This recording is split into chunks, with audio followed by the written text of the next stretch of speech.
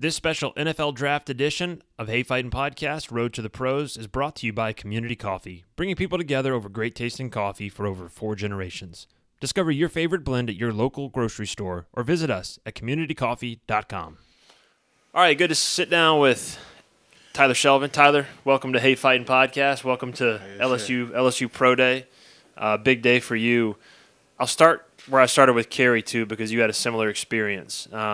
You had a decision to make last year before the season started to decide if you wanted to play. And Kerry brought up a very interesting point that I didn't even consider. But at that point, you didn't even know if there was going to be a season. It was all kind of up in the air. So take me back to that moment and more the process, right? Because I think us as fans or media, whoever, we all see the results. We all see Tyler Shelvin opted out, didn't play, but I don't think anyone understands the process really unless you've been through it. So take us through there. What's the process like when you're trying to make a decision of that magnitude? It was a very hard decision, honestly, coming off a national championship and going straight into COVID protocols. So, through that process, we was on our own sometimes. So it was a lot of thinking going on in all of our heads, honestly. So, I took it upon myself to opt out, to better myself, to get, prepared for the next level and just become a pro athlete. So, I opted out. I stayed in Baton Rouge, focused on myself, try to get my head right. But the reason I opted out was, COVID really messed up everything. It was a big question mark. So the decision I made was a self-decision, 100% mine. My mom and dad backed me up on it. So, I opted out, immediately started training, went with Ryan Clark, stayed there. And then October came around, I moved to Dallas. So it's an interesting process because a lot of guys, they finish their college careers, they jump straight into draft prep, and they've got like 3-4 months of just grind to get ready.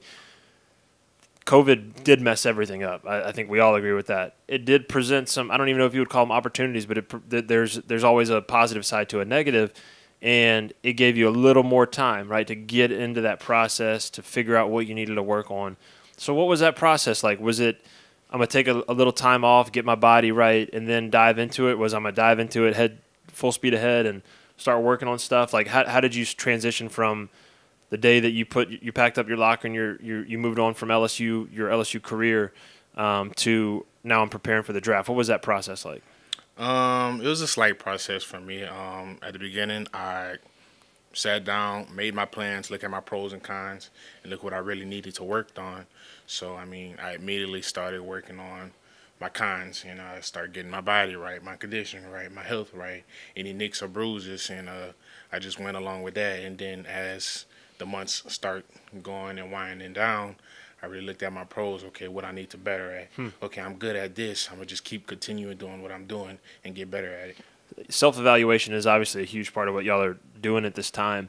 Who are the people helping you with that? Because obviously you are going to take a hard look at yourself, but you're going to rely on mentors or agents or whoever's invested in your success to help you with that. So who are the people that helped you, and what was just kind of their feedback as you worked on yourself? It really started with myself, honestly, knowing what I needed to do. But it started with my agent and Brent Calloway at Exos in Frisco, Texas.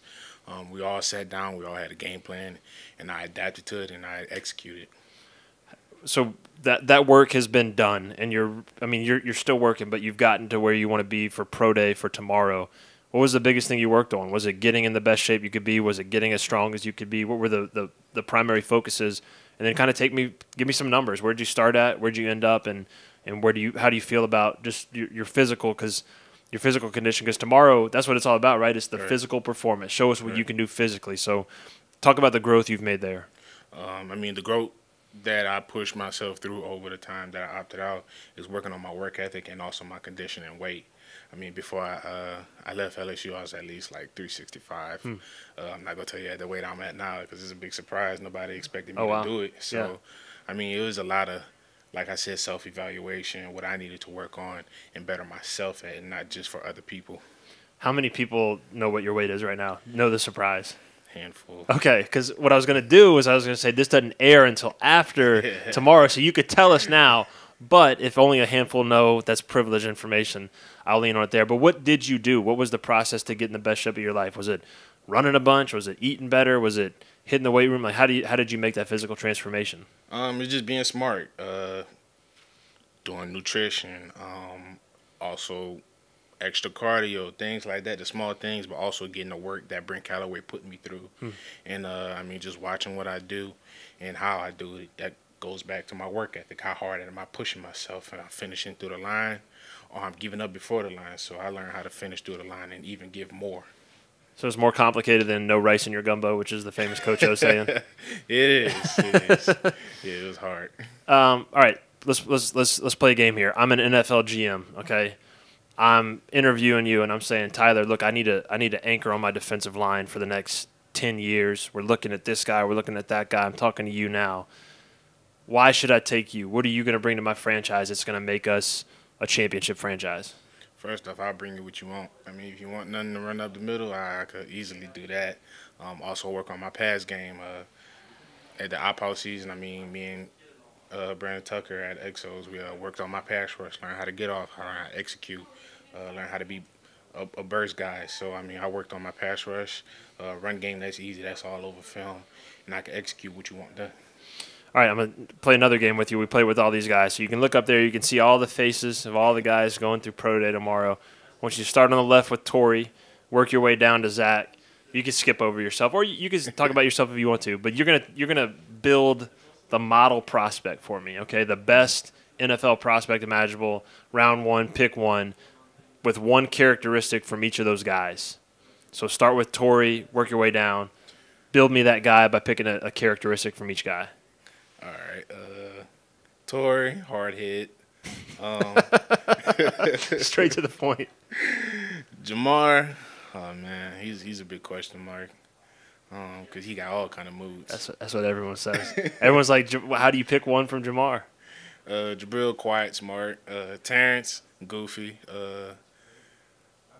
Ray, what did I say about Ray? Ray quiet, but he funny. Yeah. Skip me for sure. Jacoby, he's a hard head, but he's real smart. Yep. Kerry, he talk too much. And Vine, yeah, he's everything. Everything. I love it. Smart. You were the most honest of everybody. Everybody else was talking nice about everybody. You're just cutting straight to the point. I like that. Hey, we'll wrap up here. What do you take away from this place? You spent a couple of years here. You walk away with a national champion. You set yourself up for the next step in your career. When you look back on your time at LSU and what LSU's meant to you and the memories that stand out and how you developed as a player and a person, what are you going to take away from this experience? It's family orientated. Everybody get along with everybody. Everybody close. And, when we step on the field, from offense to defense to special team, it's one big family, and we go out there and fight for each other. It's like a big war, and we're going to war with each other. So, we're at LSU, there's one thing you learn is how to be a unit.